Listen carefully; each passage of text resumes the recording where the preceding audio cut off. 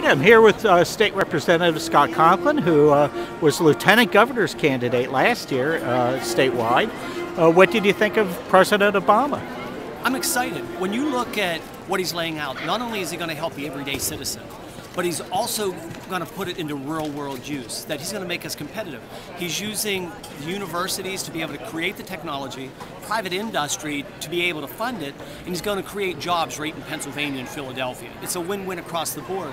And as the President explained, when you're looking at about 60% of our energy use is being used by homeowners, if we can save people dollars in their own home, that's where true saving begins. And then to couple that, we're going to be not raise one penny in deficit, but we're going to take the money that we're giving to the oil companies today and be able to divert that into technology that will hire Pennsylvanians, hire people within the student system, and then create real jobs and work with the private sector. It's a win-win. It's the type of initiatives, the type of ideas that we need, not only in Pennsylvania, but this country. Why are we still giving billions to the oil companies?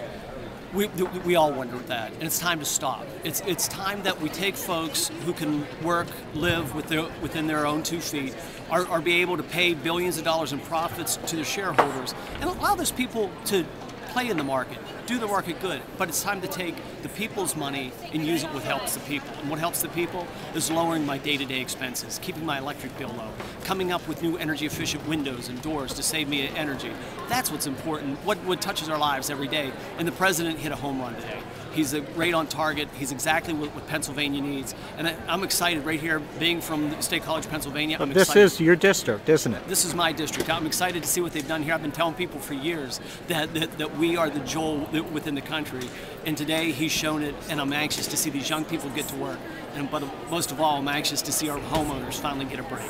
How exciting is it to see the President here in your State House district? It's very exciting. When you look at what happens in the world today, the folks that come across, to be able to meet with them, to get a chance to talk to them, to be able to have them come right here and see what we're doing right here in central Pennsylvania. It's an honor and a privilege that's brought to us through a lot of hard work. So who got the biggest ovation, Joe Paterno or the President? Well, you know, on the scale, we were looking at the guy had it next to me. I think it was a tie. In fact, I think who got the largest ovation was the Eagles fans, the one when he mentioned Philadelphia. Yes. But outside of that, I'm putting Joe right up there with the governor and the President, should I say. All right. Well, thanks a lot, Scott. Hey, thank you.